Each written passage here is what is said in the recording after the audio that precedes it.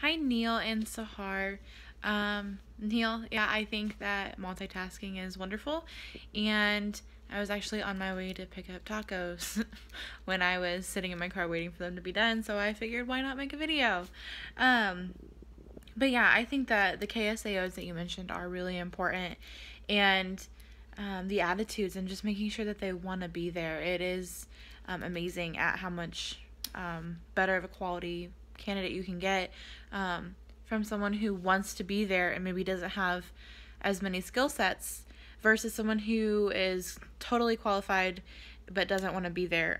It makes a huge difference in their success. I think it's funny that you mentioned the 25-cent difference at another organization.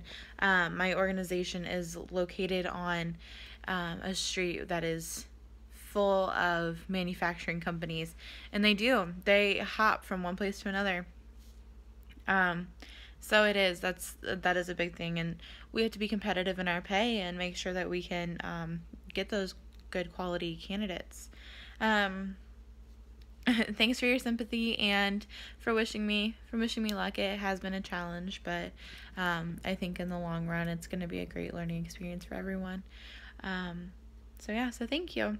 And Sahar, yeah, I agree that people do want to advance in their career and they don't want to be stagnant where they are. That's one thing that I do like about my organization, though, is we do offer a lot of room for growth, and a lot of our supervisors actually started at the most entry-level position and worked their way up to a supervisor level.